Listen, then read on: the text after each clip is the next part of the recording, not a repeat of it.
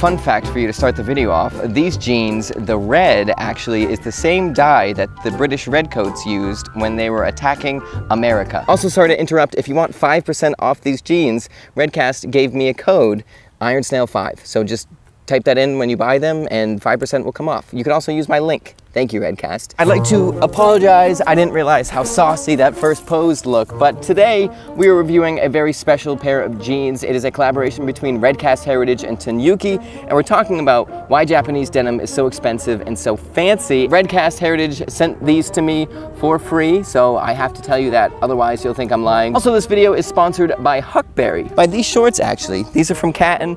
They are lovely. I really like them, and I suggest you get them, but more on that later. Okay, so I'm gonna go into the specifics of these jeans, but also I did a review of the base denim used on these before from Tanuki, so look up Tanuki Redcast the Iron Snail or click the thing above my head if I remember to put it there, and you can get more info about Redcast denim specifically because this is Redcast denim with an over dye. So we'll be going over the dye, which is an ancient dye from the madder plant, which the tentacles, or actually they're called roots. Dye is not made of octopuses, although some snails, they got ground up a long time ago and they made purple. We'll be talking about the denim because it is unbelievable, and as you wash it, it'll change quite a bit, I think, even more than regular Redcast denim. We'll go over the fit because finally there is a slim, straight fit from Tanuki. There's also some quirks about it that I'll tell you about. I'll explain specifically what overdying is, and then there is also a giveaway from Redcast and Tanuki that I will talk about later. There's also a squirrel stuck in that trash can, so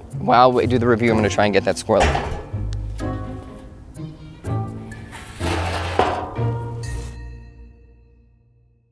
Redcast and Tanuki debuted their new fit.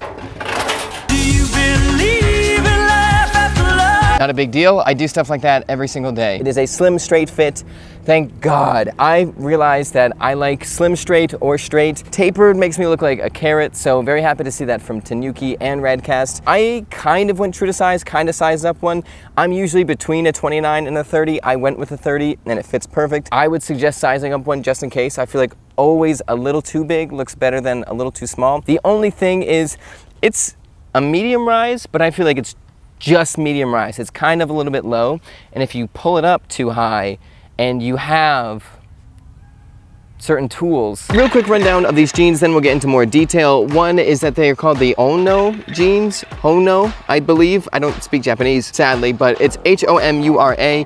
When you type it into Google Translate, it sounds like this. Hono. So I think that's how it's pronounced, but it means burns with a blue flame, which makes sense because the pants are blue. Dabba-dee-ba-dabba-da. But anyways, only 100 pairs of these jeans were made because it was an incredibly laborious process that we'll get into in a little bit. Just a lot of dipping and dyeing. I didn't really know where to put this in the video, so something that I found that was cool is if you look closely at the stitching, you'll see part of it is red, part of it is still yellow, and that is because the overdye process obviously covers everything, but these are cotton poly stitches, which is very common in the industry, but the red parts of the stitches are cotton, and the polyester parts don't take in dye because that's not how polyester thread works, so they stayed yellow. Redcast denim sounds like it would be red, but it's actually purple. Now it's red, but when you just get pure Redcast denim, it's made using synthetic indigo dye, which is pure indigo dye, and it doesn't have any sulfides in it, which would distort the color and make it more green cast, and that's why you see natural indigo products have a little bit more green in them. This is totally pure indigo. But that is the base fabric of these jeans, and then it is overdyed, which again we'll talk about later. But when we're looking at this denim, it has an unbelievable amount of character that I think is subdued by the overdye process, and I think as you wash them and wear them more, it will come out a lot. But it is 16.5 ounce denim. It goes through a bunch of processes that again we'll talk about in a little bit, but it comes out the box incredibly soft and virtually will not shrink because it's been in water so many times and enzyme baths and all those good things. So it is very, very soft.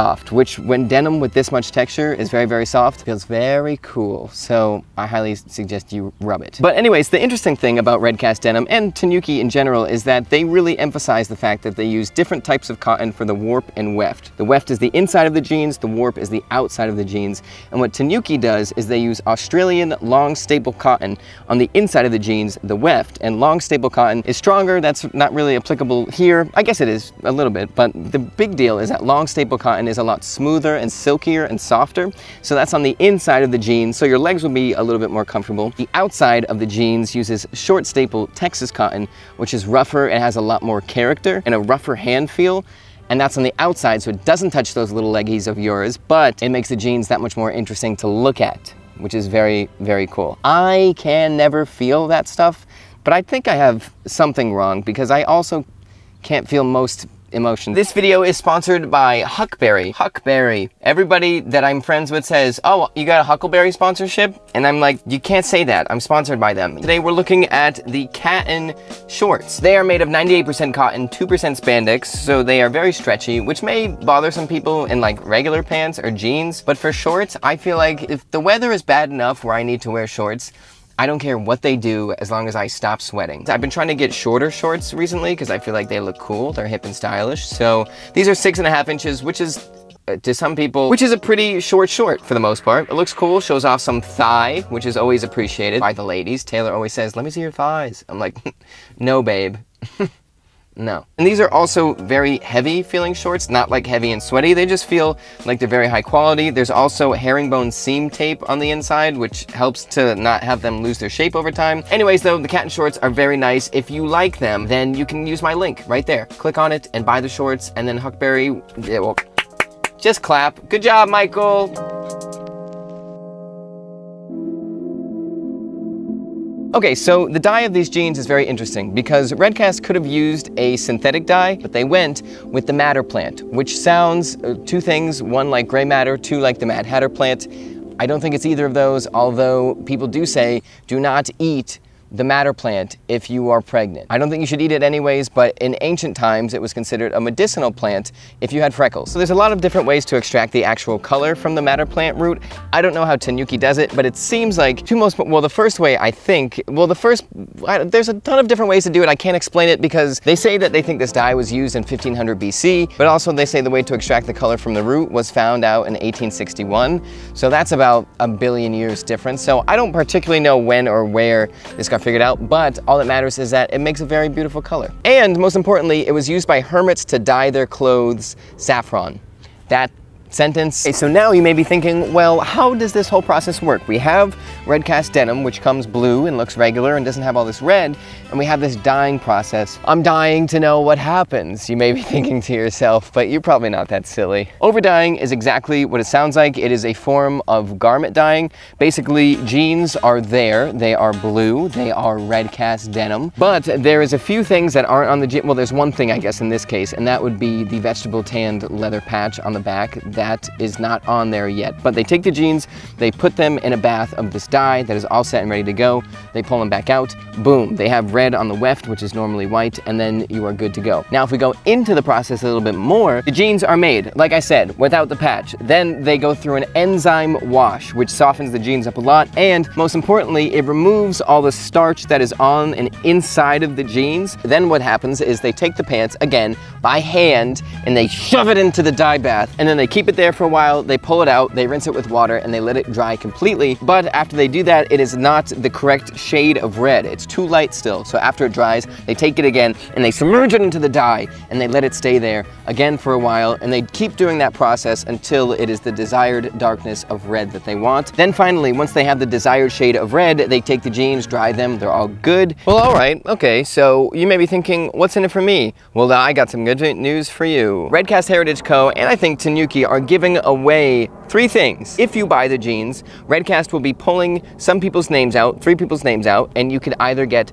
this Tanuki wallet, this Tanuki hand-painted banner, or a 100-pound Redcast gift card. That's, oops, I'm using this for light. That is a very heavy gift card. If you don't want these jeans specifically, you can use my code to still get 5% off anything on the website. So that's pretty cool too. Anyways, that is the end of the video. I will see you all next week. Like I said, July is going to be a crazy month for the Iron Snail. Also, so is August. I can't tell you why. I can, but I won't. It's very exciting. It's finally here. It's finally here. That's all you need to know.